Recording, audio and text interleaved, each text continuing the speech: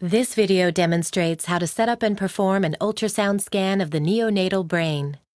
Equipment required includes the following: an ultrasound machine, a selection of transducers appropriate for a neonatal brain ultrasound examination, an examination table, positioning aids such as wedge sponges or pillows, a chair, acoustic gel and gel warmers, antibacterial wipes or solution, examination gloves, bed linen and towels, and a sonographer's worksheet.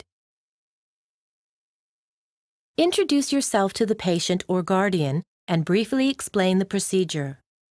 Have the patient lie supine on the examination table. If necessary, wrap the patient in a sheet or blanket to help prevent movement. Tilt the face slightly away or in a lateral oblique position. Expose the patient's head and apply warm gel to the anterior fontanelle. Select the appropriate high-frequency, tightly curved transducer. Confirm the correct transducer and preset on the ultrasound machine. Perform a survey scan in both the coronal and sagittal planes using the anterior fontanelle as an acoustic window.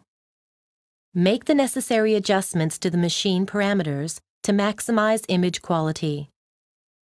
Be careful not to apply direct pressure on the anterior fontanelle, as this may cause a decrease in the patient's heart rate or bradycardia.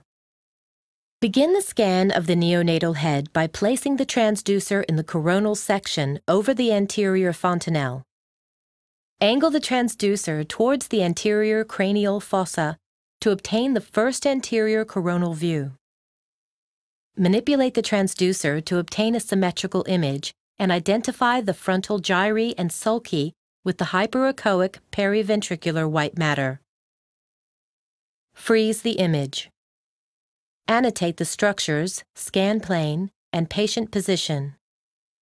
Save or print the image and unfreeze the image to proceed. Obtain a second anterior coronal view by angling the transducer slightly posteriorly. Manipulate the transducer to obtain a bilateral symmetrical image of the frontal horns and the cavum septum pellucidum in the midline. The inferior border should show the 5-star configuration formed by the circle of Willis. Freeze the image. Annotate the image appropriately.